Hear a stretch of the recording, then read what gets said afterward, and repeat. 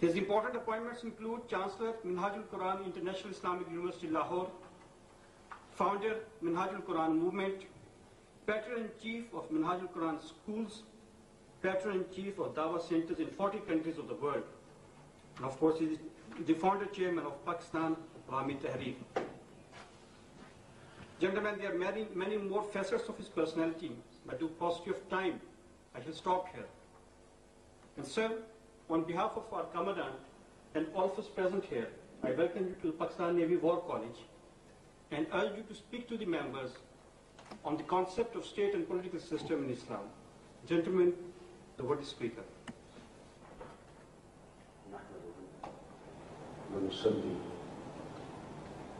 ونسلم على سيدنا ومولانا محمد النبي الأمين المكين الحليم الرؤوف الرحيم أما بعد بسم الله الرحمن الرحيم.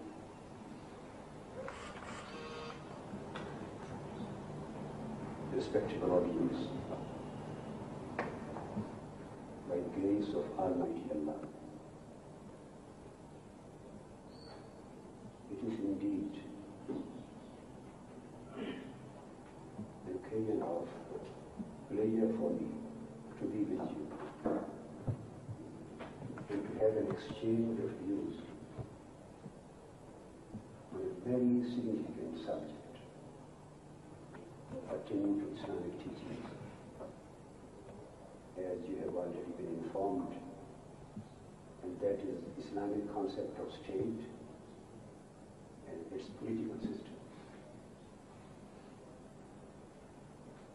The time we have to discuss the matter is very short, absolutely insufficient, but I will try to precisely present some important features of this topic so that we may exchange our views in the form of questions and answers later.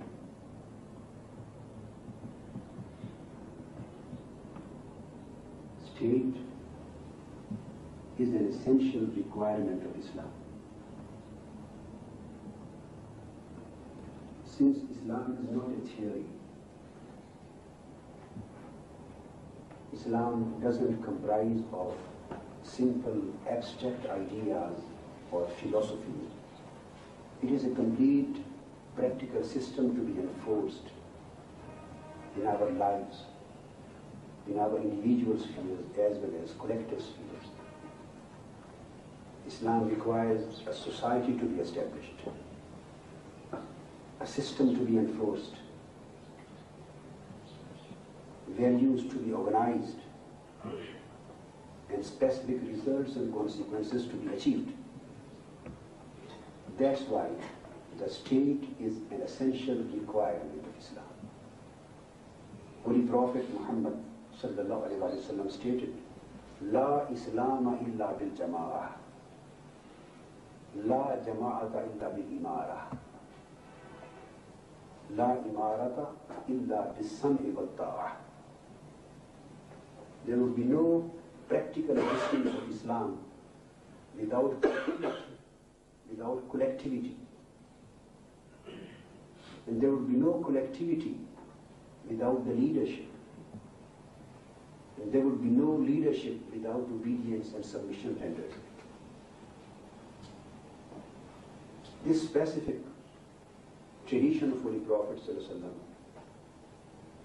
elaborates the significant connection and indispensable link between the existence of Islam and the formation of the state. And formulation of the state and regularization of a particular system. State in modern political thought has been defined in various forms. Justice Munir, writing on one of the former, I think, Chief Justice of Pakistan, he writes that the state is a politically organized community, according to Justice Munir, a groups of people inhabiting a common territory and integrated together by a common authority that is competent to enforce obedience to its laws. I would like to give just 3 important definitions, then we will conclude these definitions and we will discuss the concept of state in the form of various essential ingredients. Oppenheim, very well-known philosopher and authority on international law, he said, define territory of a human society, politically organized, possessing a sovereign government, absolutely capable of entering into relations with other states, other communities. So this is the definition of state given by Oppenheim. Salmon, a very well-known authority on jurisprudence, he adds to this definition just the establishment of the state by use of force. And the purpose of the existence of state is the enforcement of law and order, law and justice. Salmon says the state is a society of men established for the maintenance of order and justice within a determined territory by way of force. So briefly speaking, there become 4 or 5 essential ingredients of state. There should be permanent population, there should be a defined territory, country, specific territory.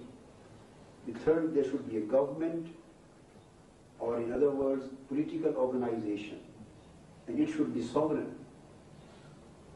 Fourth, there should be the maintenance of justice.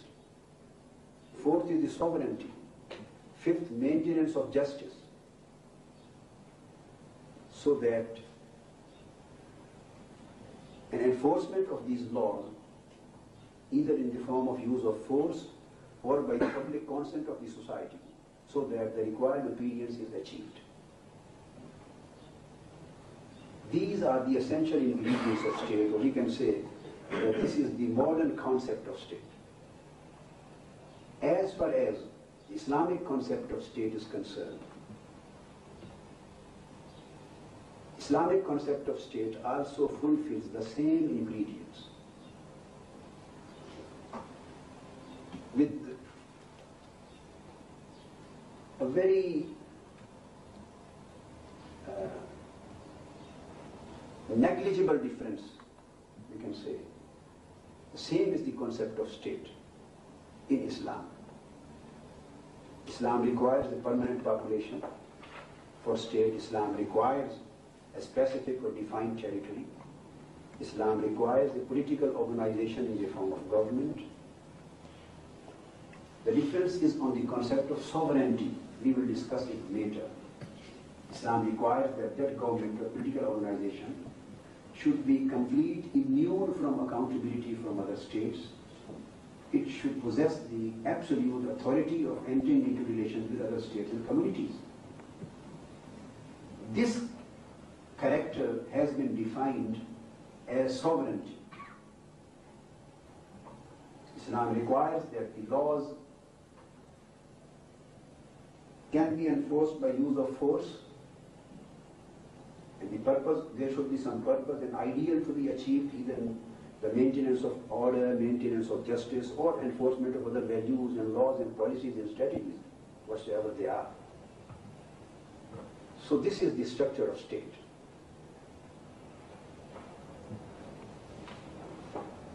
far as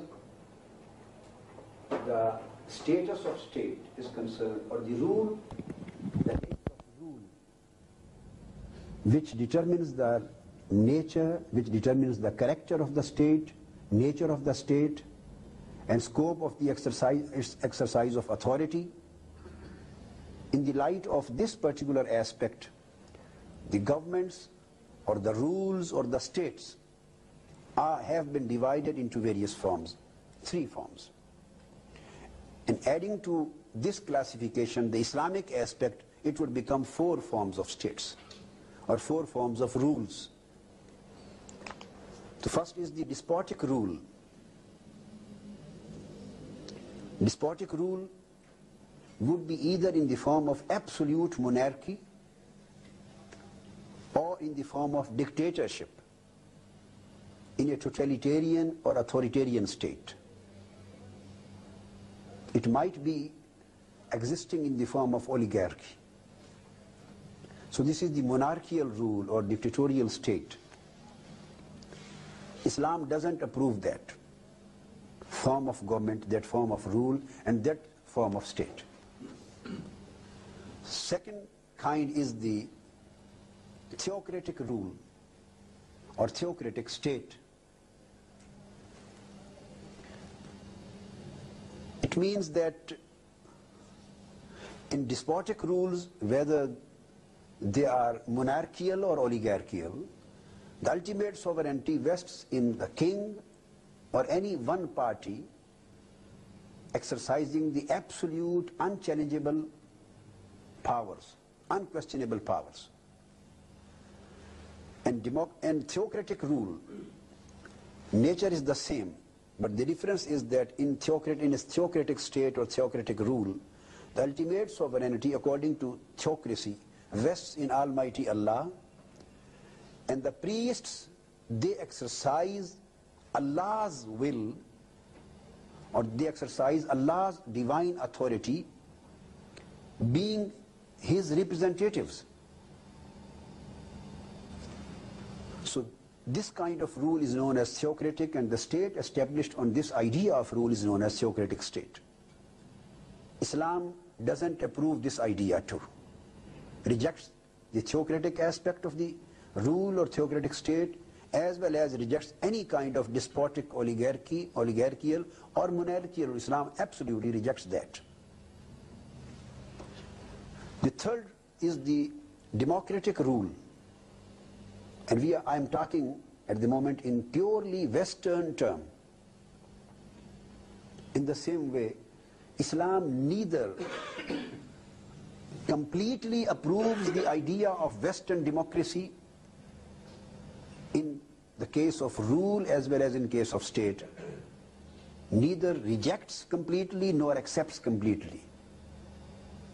There are some features common between the Western democratic aspect of the state and Islamic concept of state, and there are some features which are different between them. We will discuss inshallah afterwards. What is the difference between the Islamic state and democratic West in purely Western term? Fourth is the Islamic rule or Islamic state.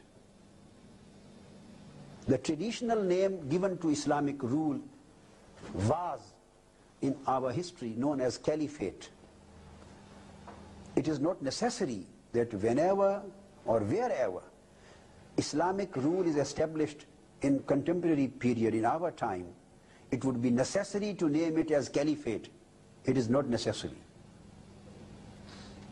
To me and to Islam, Islamic point of view, there is no stress on putting the name of caliphate. The stress is on the nature of rule. Caliphate is really the nature, the character of Islamic state or character of Islamic rule. How? It means, caliphate means vicegerency. Niyabat, it means vicegerency. When we talk of Islamic state and Islamic rule, and we talk of the concept of Islamic caliphate, the Islamic nature of rule, it means that there is nobody sovereign in Islamic state in its real sense. We are denying the concept of sovereignty. We don't recognize that sovereignty vests in parliament neither in the executive, nor in the king, nor in any party, nor the political organization. Sovereignty in Islamic state and Islamic rule originally vests in Almighty Allah. We see in despotic rule, the real sovereignty vests in the king or a group of people. In theocratic rule, the sovereignty vests in Allah and completely and absolutely exercised by the priests on the name of Allah. In democracy, the sovereignty, real sovereignty vests in the people or in the parliament chosen by the people. Real sovereignty. When we talk of real sovereignty, it means that the real sovereignty possesses some specific characters. Before we try to understand the difference between the Islamic concept of sovereignty in Islamic state and the Western concept of sovereignty in a Western democratic state or any other kind of state, we should concentrate on the basic salient features or characteristics of sovereignty. What is the sovereignty in modern political thought? There are some basic characters which determine the status of sovereignty or status of sovereign. It should be absolute, number one. Absolute in powers. Should be unchallengeable, unquestionable, unconditional. Number two, it should be exclusive. There should be no plurality. The idea of plurality of sovereignty has been rejected now. It should be an exclusive power. It should be, number three, permanent, not temporary. It should be comprehensive. It should be non-transferable. It should be indivisible. And it should be imprescriptible. It should be everlasting, does not come to end by the lapse of time. It should be final. These are the characteristics of sovereignty and attributes. Keeping these attributes of sovereignty in our mind, now coming again to the Western concept of sovereignty in a state, it means that sovereignty with these attributes and characteristics does vest in the parliament or in the people or in a chosen representative government. When we talk that sovereignty vests in that group of people or that particular institution, we should know that we are talking of sovereignty with these attributes and characteristics. So, as in case of despotic rules, all of these absolute, exclusive, permanent and indivisible powers and unchallengeable powers were vesting in the king. In case of Western democracy, the same powers are completely vesting in the parliament, which has been chosen by the people. It means there is no further check on the parliament. Parliament or any authority where the sovereignty vests in would possess an absolute power to decide any matter in any form it wants. There should be no checks and balancing except the check of the balance of the public consent. Because the public would be the main source of the sovereignty. Whatever they would require, that would become the law of the land. For example, if in Scandinavian state, or in America or in any other Western state, if the public consent or public morality diverts toward a requirement that homosexuality should be banned, it should be due to some health problems, it should be declared to be unlawful act or a crime. This is the demand of the public. So they can demand it. So Parliament will ban it. Parliament will declare it is a crime, and this would become the law of the land. After some times or at one place, the public demands that it should be made permissible for us, because this is to restrain the human liberties and human freedom. This is our right. We want to exercise it freely. So this would be demand of people because there is no check on it. Check of validity and invalidity. Check of right and wrong. There is no one else to decide the matter. It is to be decided completely by the public. So they demand that homosexuality should be, we want it to be declared to be a lawful act. So Parliament is bound to declare it a lawful act. And if Parliament declares it, it is permissible, so it becomes the law of the land. So sometimes an unlawful act becomes lawful, and sometimes a lawful act becomes unlawful. The reason is, some legal philosophers of Western jurisprudence, they write that in Western system and Western philosophy, or legal philosophy, or political philosophy, there are three different sources. Religion originates from a separate source. Law originates from a separate source. And morality originates from a separate source. That's why in that particular idea, there can be a conflict between the three. And there would be a permanent problem to resolve the conflict. Religion would come from the Bible, for example, their religious background. The law would come from the Parliament.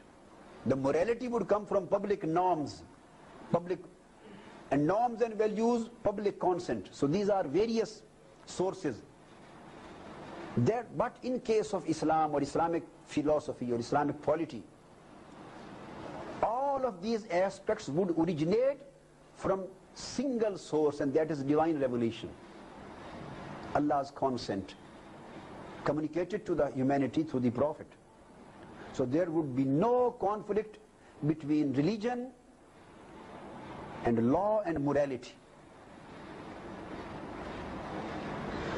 Now in case of Islam, when we talk of Islamic concept of state, the difference between is that here, sovereignty, when we talk that Islamic concept of state is known to be a caliphate, and Islamic rule, nature of rule is the caliphate, it is vicegerency. Now it means that the sovereignty in its real sense doesn't exist or doesn't vest in any of the parts of the state,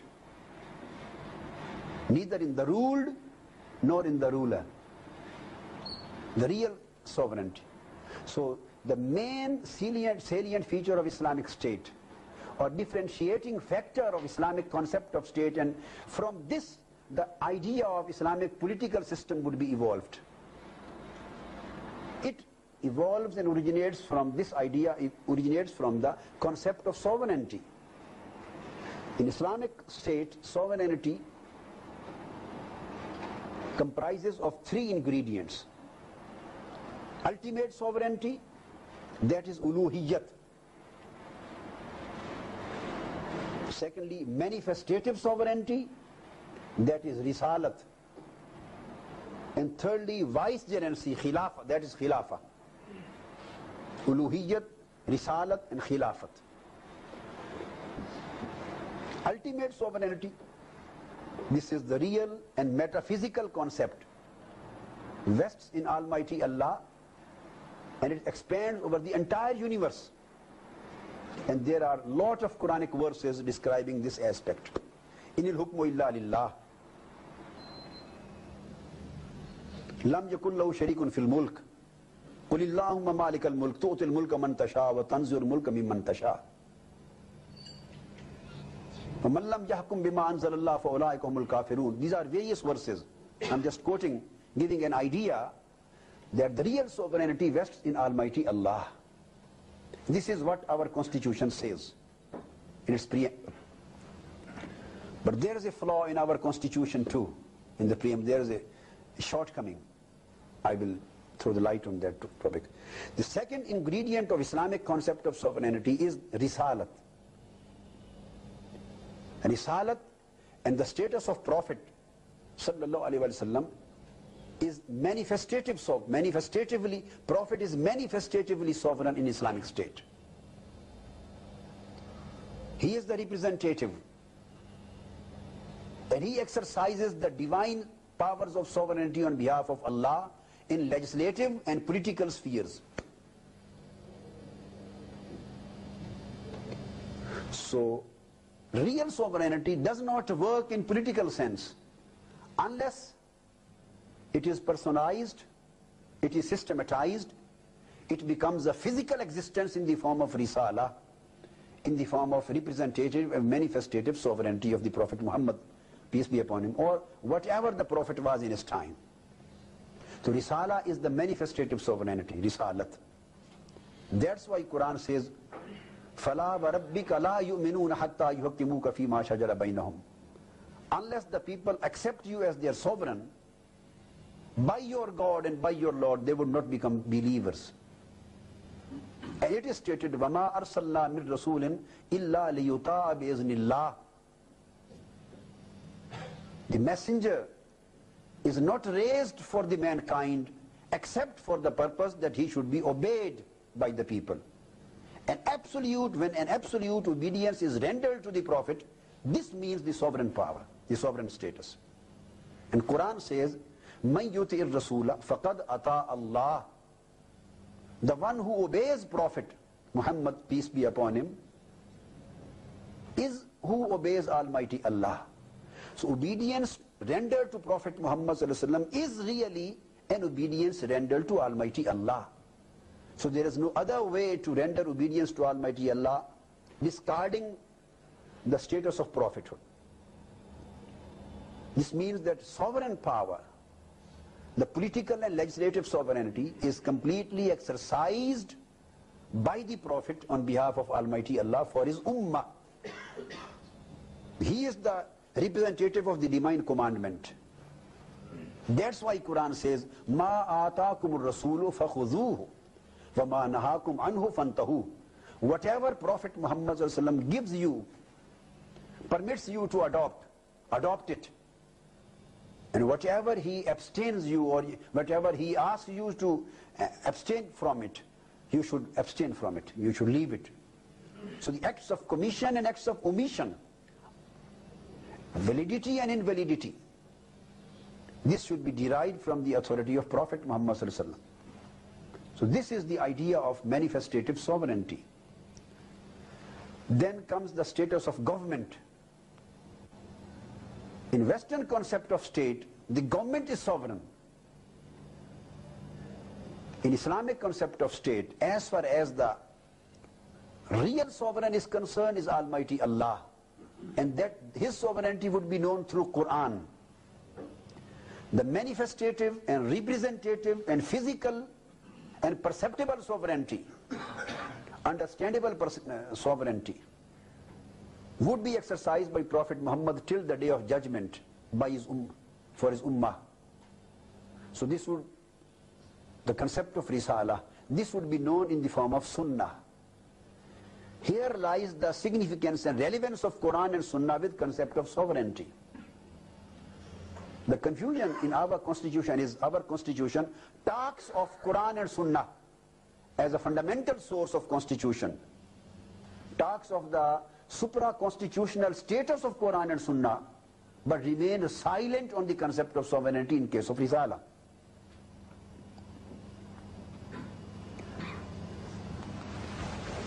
For example, talking of the preamble, our preamble says, whereas sovereignty over the entire universe belongs to Almighty Allah alone. This is the real sovereignty. And next, and the authority to be exercised by the people of Pakistan within the limits prescribed by him is a sacred trust. Here is a missing link, which has been cleared onwards, but it would have been cleared here. And this authority is being exercised by Prophet Muhammad manifestatively and representatively. And then the people of Pakistan within the limits prescribed by him, means Holy Prophet, or by Allah and Prophet ﷺ, is a sacred trust. So the government in an Islamic state is not vicegerent to Allah. Islamic government or the parliament is vicegerent to Prophet Muhammad, peace be upon him. So Khilafat is the Khilafah of Prophet, not Khilafat of Allah. Rasul is Khalifatullah, the Prophet is vicegerent of Allah, and Islamic government is vicegerent of Prophet. So the difference between the Western concept of state and Islamic concept of state, now it becomes very clear, since there the parliament or the people themselves were the sovereign power. They possessed absolute immunity and absolute authority in every case. The difference lies here that in Islamic State, there is a check on parliament, there is a check on judiciary, there is a check on constitution, there is a check even on the people consent, public consent. And this check is the check of Quran and Sunnah. No decision can be taken by the parliament in Islamic State which is repugnant to the provisions of Quran and Sunnah, because it would violate the authority given to him, delegated to the parliament, and the authority was within the prescribed limits of Quran and Sunnah. So if any law, any policy, any strategy, any decision was taken that contradicts directly or indirectly to Quran and Sunnah or the commandments of God and His Prophet, all of those decisions and laws would be automatically declared to be null and void, having no legality, no validity, and no legal position. That's why when the first caliph, head of the state in Islamic, after Prophet Muhammad sallallahu alaihi wasallam, Abu Bakr Siddiq radiyallahu ta'ala, then Sayyidina Umar Farooq, when they held the office of the government, they declared the same Islamic polity in their statement, in their first sermon of Khilafah. They said, Ati'uni ma ata'atullaha wa rasulah. You should obey me as head of the state, as your leader, until I continue obeying Almighty Allah and Prophet Muhammad, peace be upon him.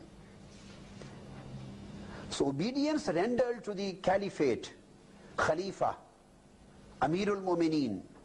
Again, Amirul Mu'mineen is not the requirement that this should be the name necessarily given to the head of the state. No, this is the basic concept. No difference between naming anyone a president and prime minister and Amirul Mu'mineen and Khalifa, nothing. Islam has no concern with these terms. The basic concern of Islam is the idea, on the theory, on basic concept, basic formula. So he stated that my obedience is contingent and conditional with your obedience to me is conditional with my obedience to my superior, Allah, God and Prophet Muhammad. Same is the check on the parliament. Parliament can take any decision except against, can take any decision within the prescribed limits of Quran and Sunnah. And some of the people wrote letters to Abu Bakr Siddiq, the first Khalifa, and wrote, Ya Khalifat Allah, O Vicegerent of Allah, of God. He stated, no, I am not the Vicegerent of Allah. This is mentioned in Ibn Khaldun, Muqaddimah Ibn Khaldun. He refused to be named as Khalifatullah. He stated, Lastu Khalifatullah, walakinni Khalifatu Rasulillah. I am not the Vicegerent of Allah. Vicegerent of Allah is the Prophet. I am Vicegerent of the Prophet. So this is the status of Islamic government in an Islamic state till the day of judgment, as declared by the first four caliphs. So the basic difference is that as far as the complete immunity to enter into the relations with other states, regularization of the affairs, to take the decisions, as far as this aspect of sovereignty is concerned, Islamic governments are sovereign in this sense, but not in real sense. Because if it comes in the real sense, it means it would possess an absolute power to take any decision. So it can't take any decision even if it's against Quran and Sunnah. There is a check and balance of Quran and Sunnah on that.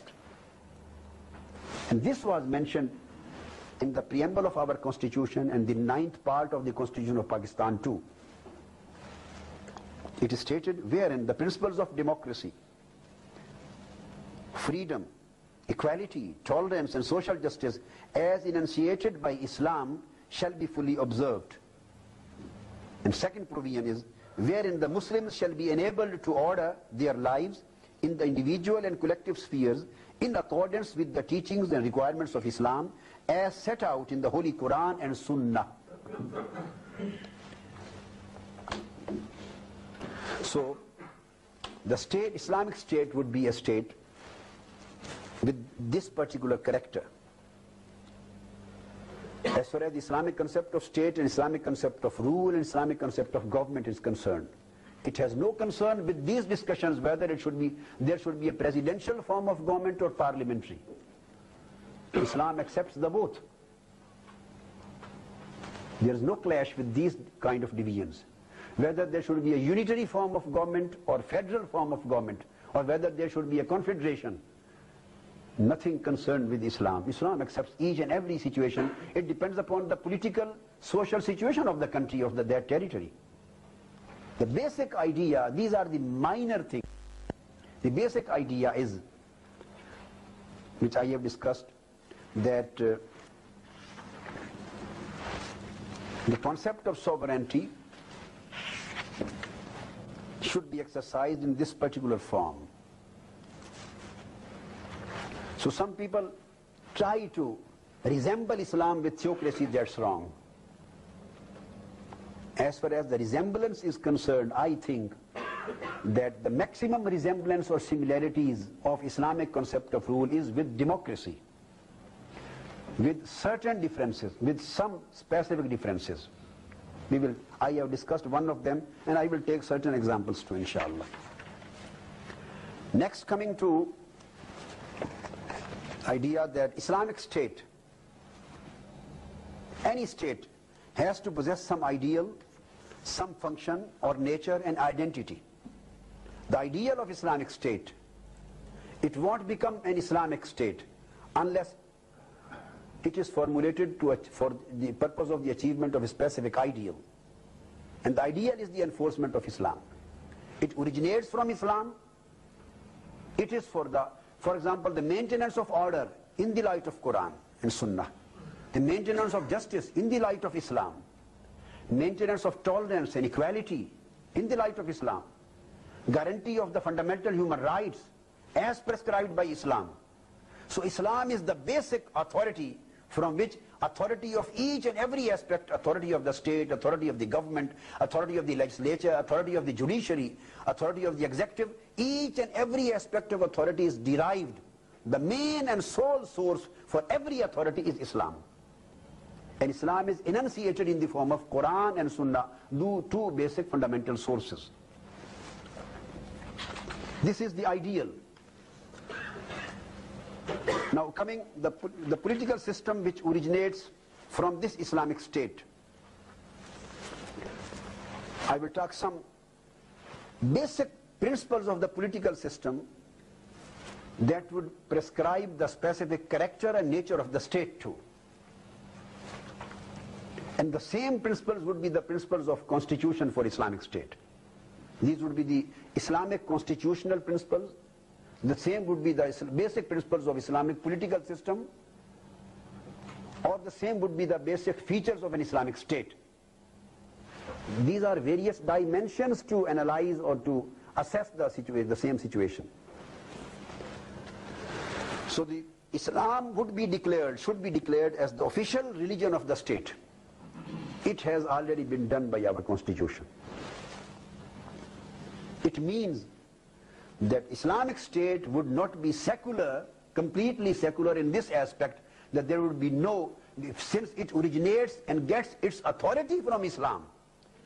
So the polity of the state cannot depart itself from Islam.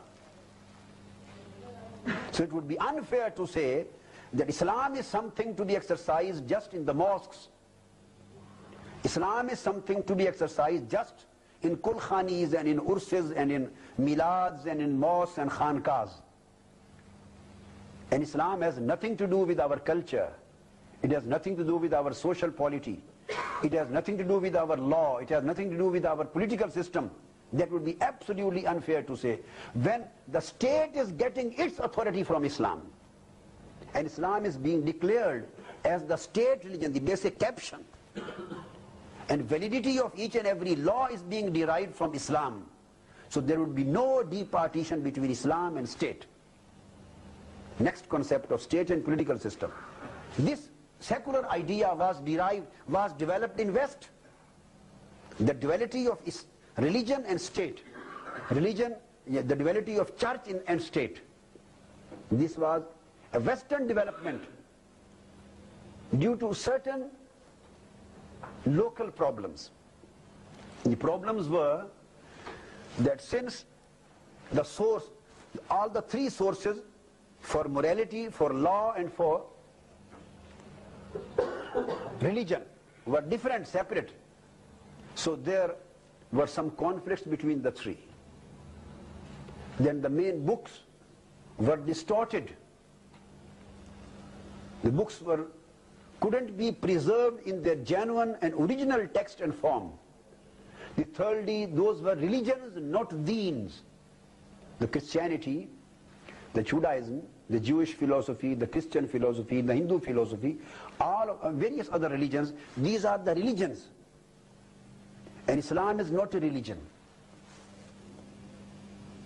I'm sorry that I can't provide you the synonymous or the exact meanings of deen in English term, because the English dictionary and English world is unaware of the concept of deen. We can't find it synonymous. They are only aware of the concept of religion, and religion means madhab. That's why there is a confusion which is not resolved, because whenever they think of Islam, our Western brothers and Western communities talking about culture, whenever they would talk on culture, they will talk on women's rights, they will talk on human rights, they will talk on political systems, economic systems. Whenever they would talk, they will say, there's nothing to do with religion. Because they are only aware of the concept of religion. And our is not religion, it is deen. Deen is a complete code of life. It is a complete system of life, which possesses the fulfillment of our individual needs as well as our collective needs. Religion deals only with the matters between man and his Lord. Religion aims at just the reckoning of the day of judgment, the spiritual aspects, your faith, some acts of worships, relationship of the man and his Lord. So these specific subjects, these are the subject matter dealt by the religion. Religion normally does not deal with all of the aspects of the culture. Culture is derived from the society. That's why in Western state and Western society, there is no permanent character of culture, permanent character of values. Their society, their values are society-based values. In West, the values are society-based values.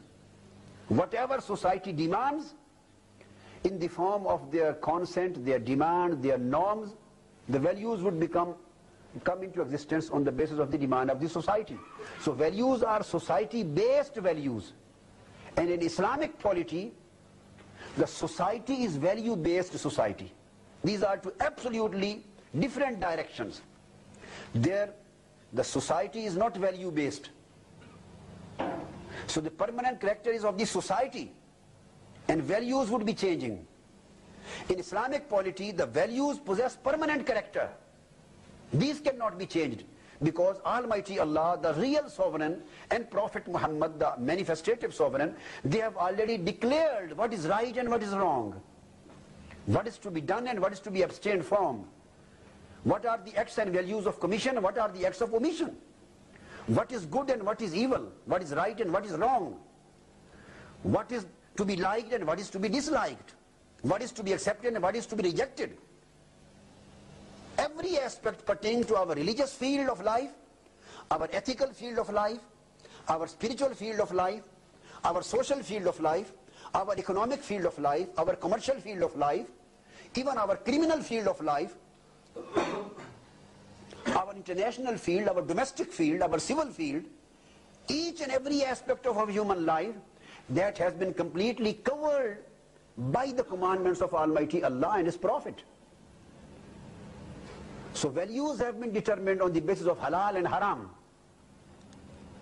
These are good values, these are wrong, these are to be adopted, these are to be discarded.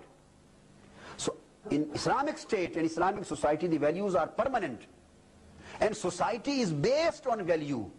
If society preserves and protects the values prescribed by Quran and Sunnah, it is an Islamic society.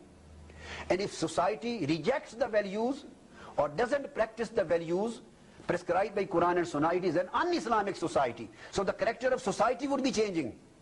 Values would be permanent. Western case is separate.